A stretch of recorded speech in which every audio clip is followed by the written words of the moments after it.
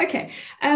Megan, I'm based in South Africa. What are the options available for startup visas and business visas?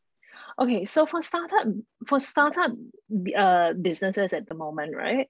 The the Australian government has rolled out a new program that is actually targeted, includes entrepreneurs and startup businesses, particularly, and I found that South Australia has quite a welcoming program for that, right? So where Megan would want to start off with is do a quick search on live in South Australia.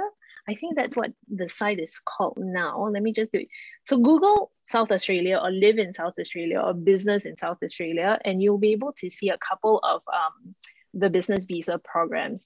I can't talk too much on that particular in detail and in particular on the startup businesses, only because that's a new program. So have a look at that just to get a sense of whether your startup business is eligible, at least at face value, and then you'll be able to do a little bit more research on that one.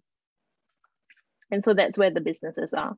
That's where it is for startups, right? But in general, for the business visas, Australia is looking for businesses that have been running for at least 4 years.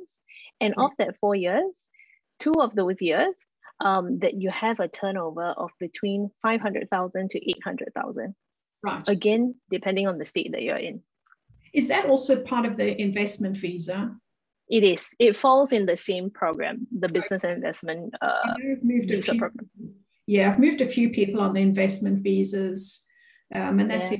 interesting. But again, that's probably on hold at the moment. But yeah,